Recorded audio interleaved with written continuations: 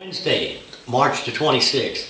Lake level is right at 9:15. It's actually came down about 6 inches in the last couple days, and it actually came up almost 2 foot from last week. You know, we had some snow and ice, and it was more towards Arkansas, so most of the runoff seemed to come in like from the Kings River, Long Creek, and the Upper White.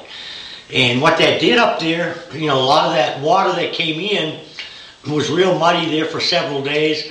Now, you know, there's been pretty good color, like as far as Long Creek up to about the 86th bridge. You'll start to see a little stain in the Big Cedar area. And probably by now, the stuff that was coming out of the Kings River, the color change should be right about at the Shell Knob, should be just coming into the main lake. But, you know, the fishing's been really up and down. You know, winter just doesn't seem like it wants to go away. These fish are kind of going crazy. You get a day or two of sunshine, I mean, the bite gets really good. It seems like there's a pretty good bite in the morning. Then it goes, you know, you got a 3 or 4 hour lull, and then in the afternoon, especially if that sun gets up and that water starts warming up.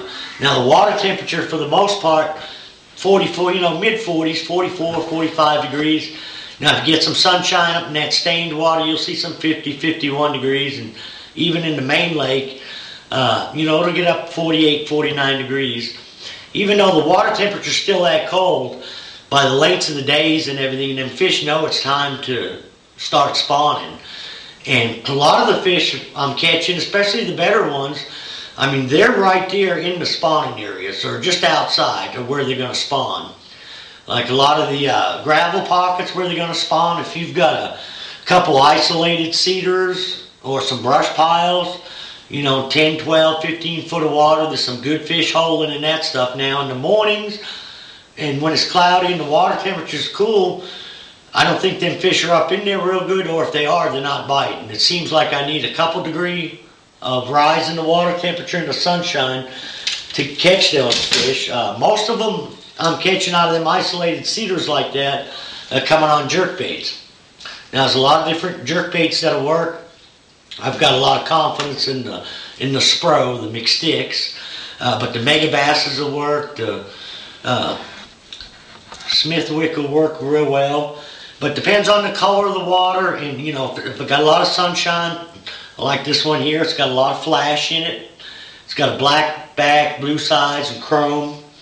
And if the water's got a little stain to it, I'll throw this Old Glory. It's got a green and black back, a little gold on the side. It's got a good flash, almost like a clown color in that stained water. And another one I'll try in the real clear water is it's similar to a Norman Flake, but it's got a clear belly on it. Now, you know, like I say, there's just a lot of different ways to catch the fish. A lot of guys have been catching them on a spinnerbait. I know that, you know, may seem a little odd with the water temperature like it is, but like I say, when that water gets up into that high 40s, then fish are really getting aggressive and fairly shallow. Now, we've caught a lot of fish on jigs in the last week. And a lot of these same fish, you know, the fish have been in these same areas just outside of where they're going to spawn. I've been catching some out of boat docks, you know, on main lake and secondary points leading into the spawning pockets. And most of them haven't been very deep. You know, most of my jig bites, whether it's around dock or on channel swing banks, hadn't been much deeper than, you know, about 18 foot. And I've been catching them on a pig sticker Snowden jig with either a little critter craw or a zoom speed craw for a trailer. Some of the fish I'm catching out on the channel swings from that 8 to 12 feet deep, you know, in the creeks. I'm throwing a 1/2 ounce football jig, pig sticker jig, you know, fishing around the timber and around the rock transitions. I'm really trying to key on the rock transitions right now, where it comes from bigger rock to gravel. Now, I think there's still a ton of fish out there on the main lake. You know, most of the fish we're still catching are largemouths. We're starting to see a few smallmouths and a few Kentuckys. But I believe there's a ton of fish out on the main lake, like on the bluff ends, on the main lake channel swings, that haven't come up yet. They're starting to come up a little bit because the jerkbait bite in the creeks and on the main lake has been better than it has been in the past. It seems like a lot of those fish were really bottom related, but now as the sun gets up and water starts warming up, they're starting to suspend up a little higher in that water column out over the deeper water on some of these main lake points. And that's where the bite will really get fun, is whenever these Kentuckys and the largemouths and smallmouths on the main lake start moving up. Right now, it's still, a lot of the creeks. Now, the upper White River and the upper Long Creek, for the last, 2-3 weeks, kind of been the dominant areas where a lot of the fish have been being caught. But I'm seeing that, and like in the White River, there's a good bite now from Shell Knob down to Baxter. Like in some of the bigger creeks, like Big Creek. Big Creek's kind of like a lake in itself. It's got good areas to crankbait, good areas to throw a jig, Alabama rig, or jerkbait. And the Indian Creek's in behind Baxter and Trace Hollows, a little bit of stain back in the Indians coming out of those rivers there.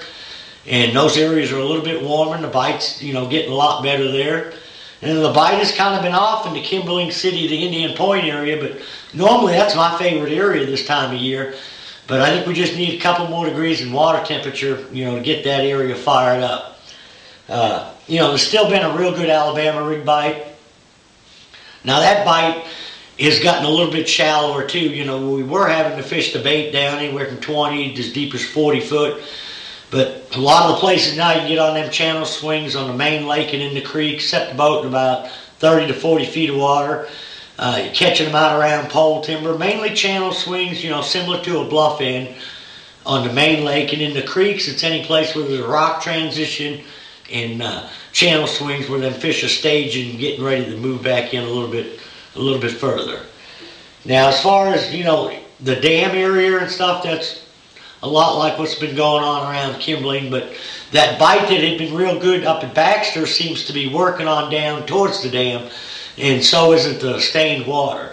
The majority of the shad kill is pretty much over with. We're seeing a lot less birds than what we had been. And there's a good crankbait bite too. My favorite crankbait's probably a wigglewort, but they'll bite like a DT6, little, Series 4 or 5 Strike King. It's just more of what you got confidence in. And a lot of these places I'm throwing the crankbait are the same place I'm throwing the jerkbait and the jig, just a little bit shallower. Like in behind if there's a row of cedars that when I'm jerkbaiting or working a jig through it, what I'll do is I'll get on the bank and kind of parallel in behind these trees anywhere from 8 to as deep as 12, 12 feet with the crankbait. But, I really expect we've got, looks like 2 or 3 nice days coming up this weekend, and that bite should really pick up once we get some consistent weather. A lot of the problem is it's getting down to 25 and 30 degrees at night, so what we gain water temperature during the day, we're losing it at night.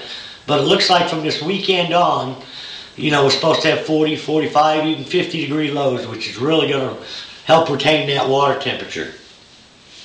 Now the Bassmaster Elite guys, I believe they'll start practicing the first of the week, Monday, and their tournament starts a week from Thursday. Now, regardless of what the weather conditions are, those guys are going to catch them. I mean, they're the best there is out there. And with this water warming up, this water, warming trend that we got, they should hit it, in a full-blown pre-spawn pattern. They'll be catching them, every way imaginable.